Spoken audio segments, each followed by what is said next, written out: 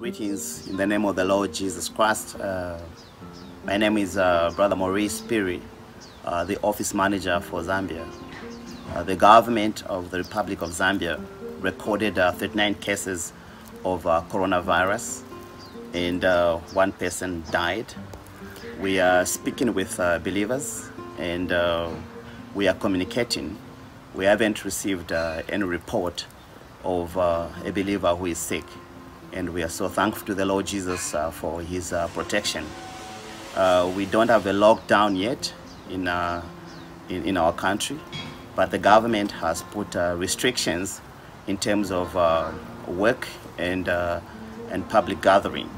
So we are able to work a half day at the office, but we are speaking with the translators who have continued to make for sure the message is translated into our local languages.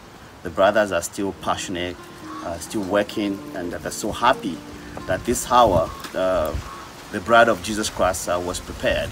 The message has been given out, the message has been distributed, and we are receiving tremendous reports from believers that during this time when the world is in a panic mode, when the world is in a crisis, believers are spending time in their homes listening to the message. And we are so appreciating to Voice of God Recordings for making sure that the message is in the hands of believers, especially during this hour. Thank you so much for your support, and God bless you.